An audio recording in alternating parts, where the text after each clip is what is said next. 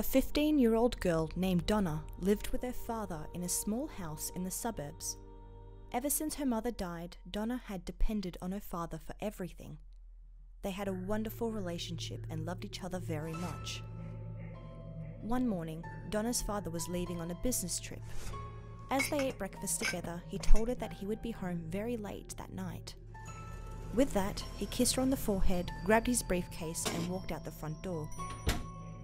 Later that day, when Donna came home from school, she did some homework and watched some TV. By midnight, her father had still not returned, so she decided to go to bed. That night, she had a dream. She found herself standing at the edge of a busy highway.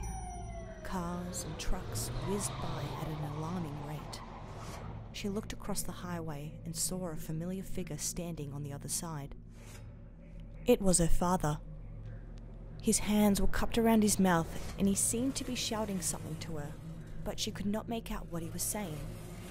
As the traffic whizzed by, she strained to hear. Her father's eyes were sad.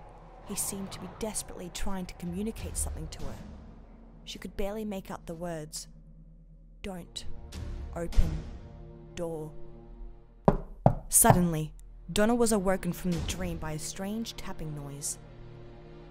Then somebody began to ring the doorbell downstairs. She scrambled out of bed and put on her slippers. Then, dressed only in her nightgown, she ran downstairs and went to the front door. Looking through the peephole, she saw her father's face outside.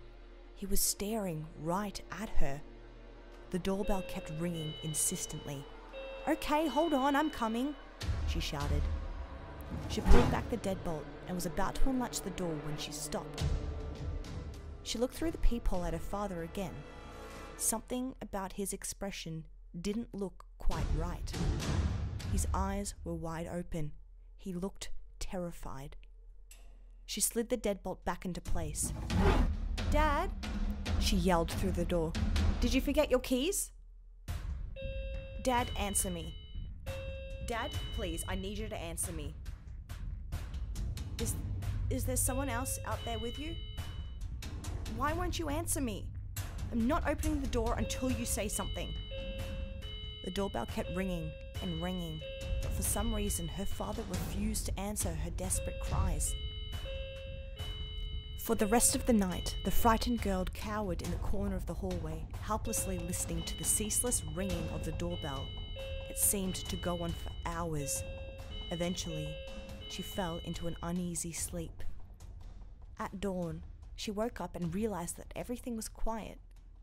She crept over to the door and looked through the peephole again. Her father was still there, staring at her.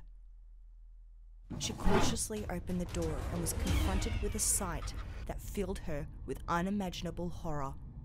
Her father's severed head was hanging from a nail above the door. There was a note attached to the doorbell. In crude, scrawled handwriting, it read, "Clever girl."